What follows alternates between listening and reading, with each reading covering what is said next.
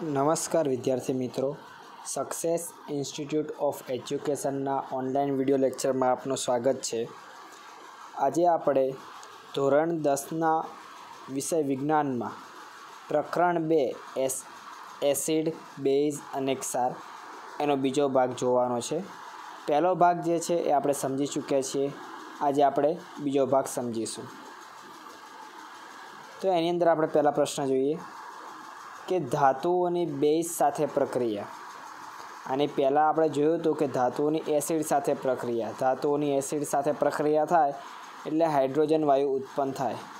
પરંતુ ધાતુઓ બેઝ સાથે કેવી રીતે પ્રક્રિયા કરે છે તે આપણે જોઈએ. એક કસનળીમાં દાણાદાર ઝીંક અને સોડિયમ હાઇડ્રોક્સાઇડના મિશ્રણને ગરમ કરો. આ દ્રાવણને ગરમ કરતાં હાઇડ્રોજન વાયુ છૂટો પડે છે. આ જે પ્રક્રિયા છે મેં તમને નીચે દર્શાવી છે, તમે જોઈ શકો છો. Zn એટલે ઝીંક વત્તા NaOH એટલે કે સોડિયમ હાઇડ્રોક્સાઇડ. તો એમાંથી તમે જમણી બાજુ જોઈ શકો છો બને છે સોડિયમ ઝિંકેટ Na2ZnO2 વત્તા હાઇડ્રોજન વાયુ છૂટો પડે છે. એસિડ સાથે જ્યારે પ્રક્રિયા થતી હતી ત્યારે આપણે દ્રાવણને ગરમ કરવાની જરૂર પડતી નહોતી, પરંતુ ધાતુઓની બેઝ સાથે પ્રક્રિયા કરાવવા માટે આપણે એને ગરમ કરવું પડશે, ત્યારે આપણને એમાંથી હાઇડ્રોજન વાયુ મળશે. હવે અહીંયા તમે જમણી બાજુ જોઈ શકો છો સોડિયમ ઝિંકેટની અંદર Na2 આવે છે, પછી O2 પણ આવે છે અને વત્તા હાઇડ્રોજન વાયુ છૂટો પડે છે. એટલે 2 સોડિયમ, 2 ઓક્સિજન અને 2 હાઇડ્રોજન. એટલા માટે NaOHની આગળ 2 મૂક્યા છે, જેના કારણે સમીકરણ સંતુલિત થાય. આગળ બીજા પ્રશ્નની ઉપર જઈશું. તો અહીંયા તમે સ્ક્રીન ઉપર જોઈ શકો છો HNO3 અને CH3COOH લખ્યું છે. આ બંને એસિડ જે છે એ એવા એસિડ છે જે ધાતુ સાથે પ્રક્રિયા કરીને હાઇડ્રોજન વાયુ ઉત્પન્ન કરતા નથી. આપણે આની પહેલાં જોયું હતું કે એસિડ જે છે ધાતુ સાથે પ્રક્રિયા કરીને હાઇડ્રોજન વાયુ ઉત્પન્ન કરે, પરંતુ આ 2 એસિડ એવા છે જે ધાતુ સાથે પ્રક્રિયા કરીને હાઇડ્રોજન વાયુ ઉત્પન્ન કરતા નથી, કારણ કે આ બંને એસિડ પ્રબળ ઓક્સિડેશન કરતા છે. આપણે જોઈએ એસિડ અને ધાતુ વચ્ચેનો સંબંધ. એસિડની ધાતુ સાથેની પ્રક્રિયાથી હાઇડ્રોજન વાયુ મુક્ત થાય છે, જેમ કે હાઇડ્રોક્લોરિક એસિડ અને મંદ સલ્ફ્યુરિક એસિડ. હાઇડ્રોક્લોરિક એસિડ એટલે HCl અને મંદ સલ્ફ્યુરિક એસિડ એટલે H2SO4. આ બંનેમાંથી કોઈ પણ એસિડ હોય, ધાતુ એની સાથે પ્રક્રિયા કરે ત્યારે આપણને હાઇડ્રોજન વાયુ મળે છે. પરંતુ અમુક એસિડ એવા પણ છે જેમાં એસિડની ધાતુ સાથે પ્રક્રિયાથી હાઇડ્રોજન વાયુ મુક્ત થતો નથી, અને એ 2 એસિડ મેં તમને લખીને આપ્યા છે. HNO3 એટલે કે નાઇટ્રિક એસિડ, CH3COOH એટલે કે એસિટિક એસિડ. નાઇટ્રિક એસિડ અને એસિટિક એસિડ ઓક્સિડેશન કરતા છે, તેથી ઓક્સિડેશન કરતા હોય એના કારણે H2ની પાછળ O લાગી જાય એટલે બની જશે H2O. ઓક્સિડેશન કરતા એટલે સામેવાળાનું જે ઓક્સિડેશન કરે તેને ઓક્સિડેશન કહેવાય. એના પછી જોઈશું તટસ્થીકરણ. જે રાસાયણિક પ્રક્રિયામાં એસિડ અને બેઝ વચ્ચે પ્રક્રિયા થઈ ક્ષાર અને પાણી બને તે પ્રક્રિયાને તટસ્થીકરણ કહે છે. એનું સમીકરણ મેં અહીંયા દર્શાવ્યું છે, તમે જોઈ શકો છો. NaOH એટલે કે સોડિયમ હાઇડ્રોક્સાઇડ જે બેઝ છે, પ્લસ HCl એટલે કે હાઇડ્રોક્લોરિક એસિડ. આ બંને વચ્ચે પ્રક્રિયા થાય છે અને NaCl બને છે જે ક્ષાર છે, અને H2O એટલે કે પાણીનો અણુ છૂટો પડે છે. તો અહીંયા તમે જોઈ શકો છો કે બેઝ અને એસિડ વચ્ચે પ્રક્રિયા થઈ ક્ષાર અને પાણી બને છે. એના પછીનો પ્રશ્ન જોઈએ ધાત્વિય ઓક્સાઇડ. ધાત્વિય ઓક્સાઇડ એટલે કે ધાતુના ઓક્સાઇડ. કોઈપણ ધાતુની પાછળ જ્યારે ઓક્સિજન જોઈન થાય છે ત્યારે ધાત્વિય ઓક્સાઇડ બને છે. તો જે ધાત્વિય ઓક્સાઇડ જે છે એ બેઝના ગુણધર્મ ધરાવે છે. ધાત્વિય ઓક્સાઇડને પાણીમાં ઓગાળતા તે બેઝ બનાવે છે, તેથી તેમને બેઝિક ઓક્સાઇડ પણ કહે છે. ઉદાહરણ આપ્યા છે ધાત્વિય ઓક્સાઇડના, જેમ કે કોપર, મેગ્નેશિયમ, કેલ્શિયમ. આ બધી ધાતુ છે પણ એમની પાછળ ઓક્સિજન જોડાયા છે, એટલે CuO copper oxide, magnesium oxide, calcium oxide. આ બધા જે છે એ ધાત્વિય ઓક્સાઇડ છે અને બેઝ તરીકે વર્તે. ધાત્વિય ઓક્સાઇડની એસિડ સાથે પ્રક્રિયા કરતાં ક્ષાર અને પાણી બને છે, કારણ કે ધાત્વિય ઓક્સાઇડ એક પ્રકારનો બેઝ જ છે. એટલે બેઝની એસિડ સાથે પ્રક્રિયા કરો તો ક્ષાર અને પાણી બને, જે આપણે તટસ્થીકરણમાં જોઈ ગયા છીએ. એનું એક ઉદાહરણ પણ અહીંયા આપ્યું છે, તમે જોઈ શકો છો. CuSO4 એટલે કોપર ઓક્સાઇડ વત્તા H2SO4 એટલે ધાતુના ઓક્સાઇડની એટલે કે ધાત્વિય ઓક્સાઇડની એસિડ સાથે પ્રક્રિયા કરી છે અને બને છે કોપર સલ્ફેટ CuSO4 અને પાણીનો અણુ છૂટો પડે છે H2O. એના પછી જોઈએ આપણે તો કે અધાતુના ઓક્સાઇડ. અહીંયા મેં કેટલાક સ્ક્રીન ઉપર ઉદાહરણ આપ્યા છે, તમે જોઈ શકો છો. અહીંયા જે ઉદાહરણ છે SO2, Cl2O7, CO2, N2O5, આ બધા જ અધાતુના ઓક્સાઇડ છે. ધાતુના ઓક્સાઇડ જો બેઝ તરીકે વર્તે તો અધાતુના ઓક્સાઇડ જે છે એ એસિડ તરીકે વર્તે છે. જોઈએ અધાત્વિય ઓક્સાઇડ વિશે. અધાત્વિય ઓક્સાઇડ એસિડના ગુણધર્મો ધરાવે છે. અધાત્વિય ઓક્સાઇડને પાણીમાં ઓગાળતા તે એસિડ બનાવે છે, તેથી તેમને એસિડિક ઓક્સાઇડ પણ કહે છે. ઉદાહરણ તમે જોઈ શકો છો નીચે. અધાત્વિય ઓક્સાઇડની બેઝ સાથે પ્રક્રિયા કરી, કારણ કે અધાત્વિય ઓક્સાઇડ જે છે એ એસિડ તરીકે વર્તે છે, તો એની તમે બેઝ સાથે પ્રક્રિયા કરો એટલે ક્ષાર અને પાણી બને. એનું પણ મેં એક ઉદાહરણ અહીંયા દર્શાવ્યું છે. CaOH2 એટલે કે કેલ્શિયમ હાઇડ્રોક્સાઇડ, જે ચૂનાનું જે નીતર્યું પાણી છે એ દર્શાવે છે. તેની CO2 એટલે કે અધાતુના ઓક્સાઇડ સાથે પ્રક્રિયા કરતાં બને છે CaCO3 એટલે કે કેલ્શિયમ કાર્બોનેટ અને પાણીનો અણુ છૂટો પડે છે. અહીંયા CaOH2 છે બેઝ તરીકે વર્તે છે વત્તા CO2 જે છે એટલે કે અધાતુનો ઓક્સાઇડ જે છે એ એસિડ તરીકે વર્તે છે.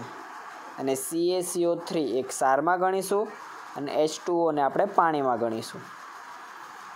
એના પછીનો પ્રશ્ન કે એસિડ અને બેઝના જલીય દ્રાવણમાં થતા વિદ્યુત વહનનો અભ્યાસ.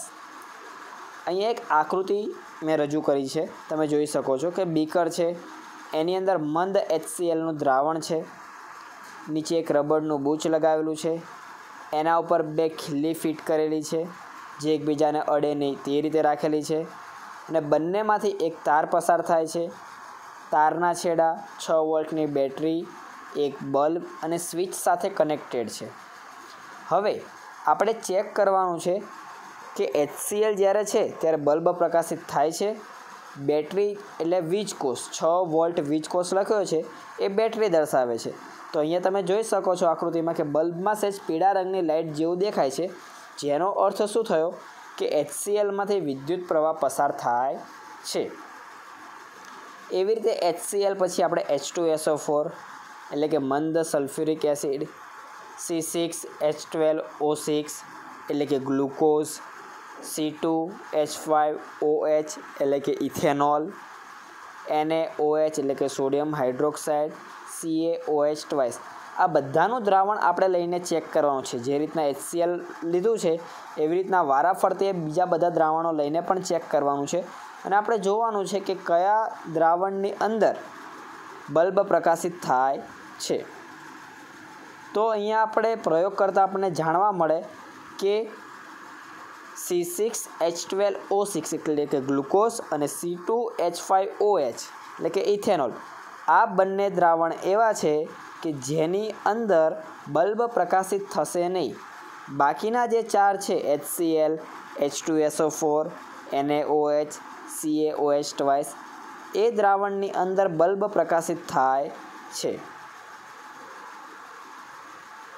જોઈ લઈએ કે HCl તો બલ્બ પ્રકાશિત થાય છે, એનું કારણ શું છે તો કે એની અંદર વિદ્યુત પ્રવાહ પસાર થતાં H+ આયનો મુક્ત થાય છે. વિદ્યુત પ્રવાહના વહન માટે આયનો જવાબદાર છે. જે દ્રાવણની અંદર આયનો મુક્ત થતા હશે એ બધા જ દ્રાવણ વિદ્યુત પ્રવાહનું વહન કરશે, અને જે દ્રાવણની અંદર આયનો મુક્ત થતા નહીં હોય એ દ્રાવણો વિદ્યુત પ્રવાહનું વહન કરશે નહીં.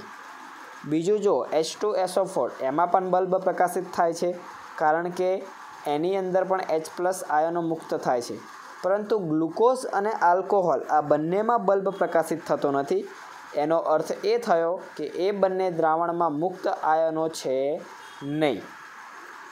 એના પછી તમે જો NaOH બલ્બ પ્રકાશિત થાય છે, કારણ કે એની અંદર OH- આયનો મુક્ત થાય છે. તેવી જ રીતે CaOH એટલે કે કેલ્શિયમ હાઇડ્રોક્સાઇડ એમાં પણ બલ્બ પ્રકાશિત થાય છે, કારણ કે એની અંદર પણ OH- આયનો મુક્ત થાય છે.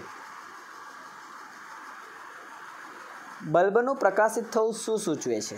કે બલ્બનું પ્રકાશિત થવું એ સૂચવે છે કે દ્રાવણમાંથી વિદ્યુત પ્રવાહ વહી રહ્યો છે. દ્રાવણમાં વિદ્યુતનું વહન કોના દ્વારા થાય છે? તો કે દ્રાવણમાં વિદ્યુતનું વહન આયનો દ્વારા થાય છે. આપણે જોયું કે ગ્લુકોઝ અને ઇથેનોલમાં આયનો મુક્ત થયા નહીં, તો એમાંથી વિદ્યુત પ્રવાહનું વહન થયું નહીં. એસિડિક અને બેઝિક ગુણધર્મો માટે જવાબદાર આયન લખો. તો યાદ રાખજો કે એસિડિક ગુણધર્મ માટે H+ અને બેઝિક ગુણધર્મ માટે OH- આયન જવાબદાર છે. ગ્લુકોઝ અને ઇથેનોલના દ્રાવણમાં બલ્બ પ્રકાશિત થયો નથી, જે સૂચવે છે કે બંને દ્રાવણમાં વિદ્યુત પ્રવાહ પસાર થયો નથી. એટલે કે આ બંને સંયોજનો H+ કે OH- આયન ઉત્પન્ન થતા નથી. જેમ કે નિસ્યંદિત પાણીમાંથી વિદ્યુત પ્રવાહ પસાર થતો નથી. કેમ? તો કે કારણ કે તેની અંદર મુક્ત આયનો હોતા નથી. નિસ્યંદિત પાણી એટલે 100% શુદ્ધ પાણી. હવે આયન એટલે શું પહેલાં એ સમજીએ. જેમ કે HCl છે તો એમાં 2 આયન છે, H+ વત્તા Cl-. એવી રીતના NaClનું ઉદાહરણ છે, એમાં Na+ અને Cl- જે છે એને આયનો કહેવાય. NaOH-માં Na+, OH-, CaOH માં Ca+2 તો અહીંયા Ca+2 આયન છે અને OH- પણ આયન છે. H2SO4માં H+ અને SO4-2 એ આયન તરીકે વર્તે છે. એટલે એક સંયોજનમાંથી તમે જ્યારે ભાગ પાડો ત્યારે એમાંથી આપણને આયન મળશે. એસિડ વત્તા પાણી. એસિડની અંદર જ્યારે પાણી ઉમેરવામાં આવે છે ત્યારે કઈ પ્રક્રિયા થાય છે એ જોઈએ. HClમાં પાણી ઉમેરતા હાઇડ્રોજન આયનો ઉદ્ભવે છે. પાણીની ગેરહાજરીમાં HClના અણુમાંથી H+ આયનનું અલગીકરણ થઈ શકતું નથી. HClમાંથી H+ ત્યારે જ અલગ પડે જ્યારે એમાં આપણે પાણી ઉમેરીશું. પાણીમાં એસિડ ઉમેરતા નીચે મુજબ પ્રક્રિયા થાય છે. તમે જોઈ શકો છો HCl છે, એમાં પાણી ઉમેર્યું છે તો એમાંથી H+ અને Cl- આયનો અલગ પડ્યા છે. H+ જે છે એ H2O સાથે જોડાઈ જાય છે અને H3O+ બને. આનો અર્થ એ થયો કે H+ અને H3O+ આ બંને એસિડનો સ્વભાવ દર્શાવે છે. આની પહેલાં આપણે આગળ જોયું હતું કે H+ જે છે એસિડનો ગુણધર્મ દર્શાવે છે. હાઇડ્રોજન આયનો હંમેશા H3O+ અથવા H+ સ્વરૂપે હોય છે. એસિડ પાણીમાં આ બંને આયનો આપે છે. પહેલાં H+ આયન આપશે અને H+ H2O સાથે જોડાઈ જશે એટલે બની જશે H3O+. એટલે એસિડ માટે જવાબદાર જો કોઈ આયન હોય તો એ છે H+ અને H3O+. એના પછીનો પ્રશ્ન છે બેઝની પાણી સાથેની પ્રોસેસ કઈ રીતના થાય છે. સોડિયમ હાઇડ્રોક્સાઇડમાં પાણી ઉમેરતા હાઇડ્રોક્સાઇડ આયન એટલે OH- આયન. તમે યાદ રાખજો, OH- આયન ઉદ્ભવે છે. એની પ્રક્રિયા નીચે મુજબ મેં દર્શાવી છે કે તમે જોઈ શકો છો પહેલી જ પ્રોસેસ કે NaOHની અંદર હું પાણી ઉમેરું છું તો એમાંથી Na+ વત્તા OH- અલગ પડી જાય છે. એવી જ રીતના KOH એટલે કે પોટેશિયમ હાઇડ્રોક્સાઇડની અંદર જ્યારે હું પાણી ઉમેરું છું ત્યારે એની અંદર K+ વત્તા OH- અલગ પડે છે.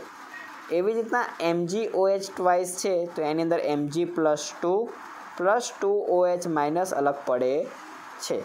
તો અહીંયા તમે દરેક જગ્યાએ જોઈ શકો છો OH- આયન અલગ પડે છે, એટલે કે બેઝ માટે OH- આયન જવાબદાર છે.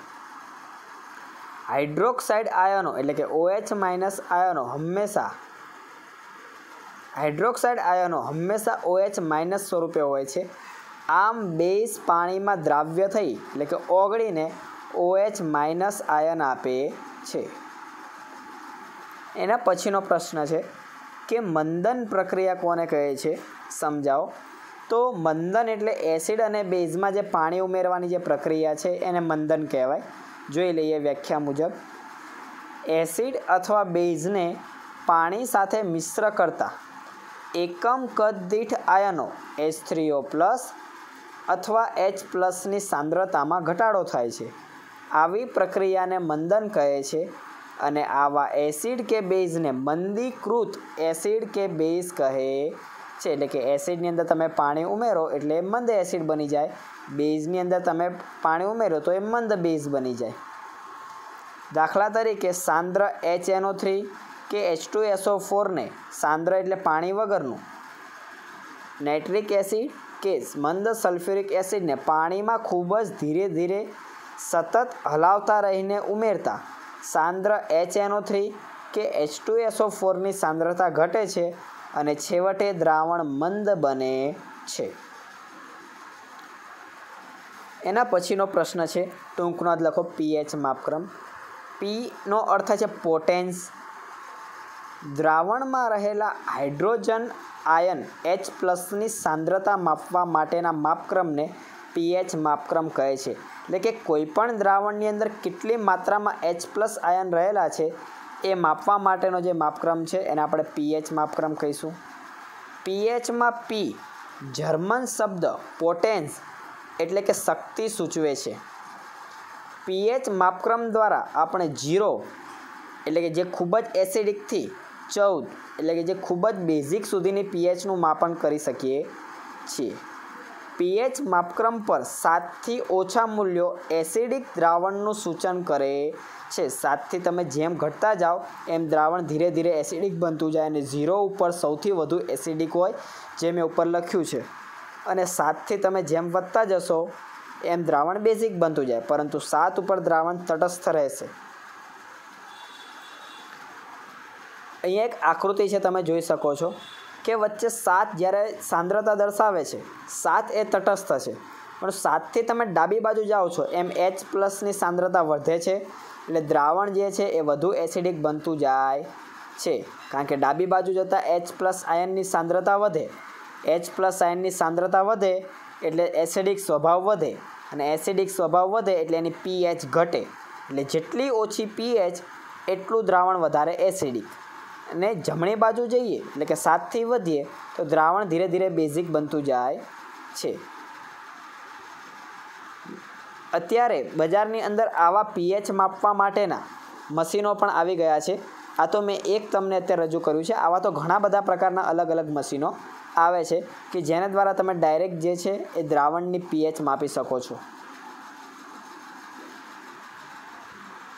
જેમ pHનું મૂલ્ય 7થી 14 સુધી વધે તેમ દ્રાવણમાં OH- વધે છે, અને OHની સાંદ્રતા વધે એટલે કે દ્રાવણ આલ્કલી બને, આલ્કલીની પ્રબળતા વધશે.